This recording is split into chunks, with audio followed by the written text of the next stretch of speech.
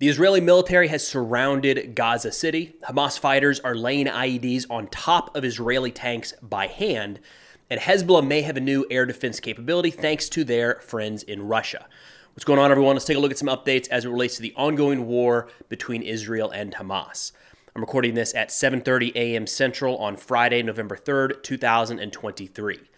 Overnight, Israel says that their ongoing operations in Gaza resulted in the death of 130 Hamas terrorists. They say that one of those was Mostaba Dalol, the commander of the Zabra Tel El-Hua battalion.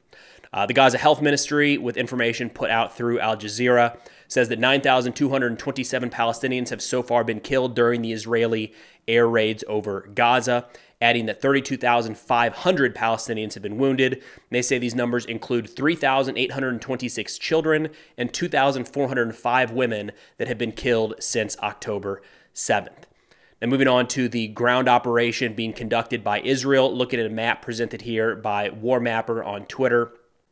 You can see that Israeli Defense Forces have reached the sea. They've encircled Gaza City to the south. So they're already cut off to the north and the east. And now Israel has cut off any route out of Gaza City to the south. The IDF says that throughout these operations, they are targeting Hamas terrorist infrastructure as well as leaders within the organization. The IDF put out a video showing, uncovering a couple tunnels in the area. And we haven't really seen any footage from down inside of those tunnel networks underground quite yet. But every step the IDF is taking as they push further into Gaza, they're bypassing these tunnels. They're going over these. It's just seeing what the IDF has cleared on the surface does not indicate that the entire area is yet secured. There's tunnels all across Gaza that are going to take weeks, months, maybe longer to fully clear out of these Hamas fighters. Now, Hamas says that they conducted one counterattack against Israeli forces that resulted in the destruction of 6 Israeli tanks, 2 armored personnel carriers, and 1 bulldozer. Israeli casualties are still a little hit or miss, trying to understand what those look like. The last I've seen is still 18 total Israeli soldiers killed since the ground invasion kicked off in Gaza. That number is not updated since yesterday. A likely reason for the delay is similar to how we do this in the United States. There is a pause to wait for the families to be notified before that information is made public. Now, Hamas released a pretty unique video yesterday, and we'll play it here and walk through it. It was Hamas terrorists coming out of a tunnel, camouflage tunnel here, within very close range of Israeli armor. 10 meters away, in broad daylight, not in an urban setting. This is a little bit on the outskirts of a city. And these guys, they run out from behind cover. It doesn't look like there's any suppressive fire. They run out beside this Israeli tank. You can see a couple other armored vehicles, a couple other tanks in the background.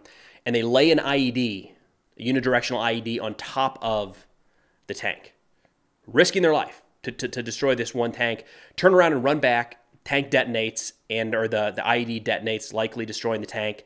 And then these fighters do fire a couple RPGs, potentially destroying another tank, maybe the same one, and then they escape. Not clear if all of these guys survived, but at least enough to upload this video. It was made public.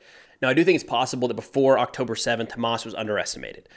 I think for most people all around the world, seeing what they were able to pull off on October 7th, moving into Israeli territory, massacring upwards of 1,400 Israeli civilians, I think the underestimation kind of went away at that point, seeing what Hamas was actually capable of. But for anybody still on the fence, I give you this video, right? You've got Hamas fighters in broad daylight running up and placing explosive devices on Israeli tanks and then living to fight another day. They're motivated and capable. And the Israeli military, based off some of these videos, appear to be getting a baptism by fire. This was something called out early in the Russian war against Ukraine, where Ukrainian anti-tank teams were able to move up to 10, 15 meters away from some of these Russian tanks and knock them out one at a time. And the question was raised, where's the supporting infantry? Where are the drones overhead? Where's the aerial observation to prevent these anti-tank teams from creeping right up inside of the blind spot of the Russian armor? Same question can be asked right now. Where is the Israeli infantry? Where is the drones? Where is the overhead cover to identify these anti-tank teams 10, 15 meters away from the tanks during combat operations? I'm sure the Israeli military will learn and adapt and continue on, but this is going to be a very tough, very bloody fight. Now to the north in Lebanon, Hezbollah picked up their attacks pretty significantly yesterday hitting supposedly 19 different points across the border near simultaneously. As a response, of course, as we've seen over the past couple weeks, Israel responded, struck multiple Hezbollah targets, and news came out that the 56th Hezbollah fighter was killed during these ongoing engagements with Israel.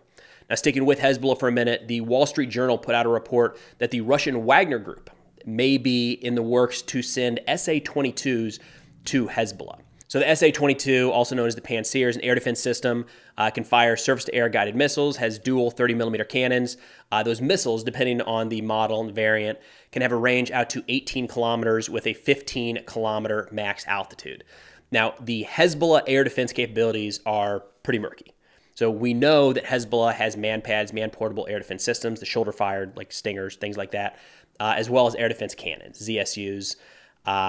In terms of air defense missiles, surface-to-air missile systems, there's a lot of speculation there. There have been rumors that Hezbollah has had in the past SA-2s, SA-8s, SA-17s, and even this Pantsir, the SA-22.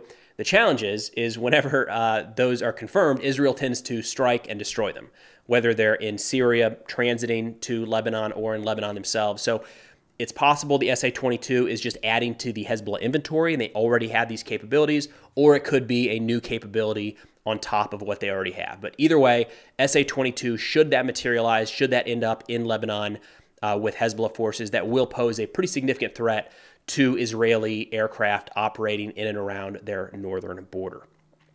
Now, shifting to the south, yesterday Israel put out that their F-35 intercepted a cruise missile headed from the south-southeast direction, which is Yemen and the Houthis. Remember, a couple days ago, the Houthis came out, didn't necessarily declare that they are entering the war, just saying we're going to keep attacking Israel as much as we'd like. So thank you to Oryx, the website, the blog, for putting together some of these images here that I was able to pull. But the Houthis have a pretty substantial military inventory, and I think at some point it's worth diving into everything that they have in their arsenal, most of it supplied from Iran. But in the Houthi arsenal, they do have what are called the Quds 351, the Quds 2, and the Quds 3 cruise missiles. It's hard to tell based off of the video which model was fired, but either way, the Houthis do have the ability to launch cruise missiles from Yemen that could strike inside of Israeli territory. Now, shifting back home to the United States, the U.S. House approved $14.5 billion in military aid to Israel, but that is likely to go nowhere. So the reason that's likely to get shut down is what was put forward in the House is exclusively Israel aid. They stripped out any military aid for Ukraine, and they tied that $14.5 billion to domestic spending cuts, mostly in and around the IRS. Now, this storyline is kind of being presented as U.S. aid to Israel and the challenges they're going to have with that. But that's not really the big piece here. The big piece here is that Ukraine aid continues to be kind of stalled in the United States. So yes, Israel would like more munitions, more GPS-guided bombs, more artillery rounds, more air defense missiles. They'll take whatever we can give them, right? They're going to use it. They are not in as much of a need right now as Ukraine is. So the Israel aid getting held up for a couple days, a couple weeks, even a couple months, realistically at this point, Israel's going to be just fine. They've got a pretty substantial arsenal, especially when they're just dealing with Hamas and maybe a little bit of Hezbollah in the north. If the war were to escalate, it's a different story. But Ukraine needs a lot of things, and they need a lot of things right now. So again, the focus, at least in some of these articles, is how the Israel aid gets stopped. To me, the bigger picture is how the Ukraine aid was stripped out, and Ukraine is going to have to wait even longer for additional funding for their war. But that's all I got for now. Of course, if interested in national security subjects, be sure to check out the sit reps I put out on Substack. Link is in the description below. 7 to 10 of the top articles each week, along with a few podcast recommendations. But thanks for watching, and I'll see y'all next time.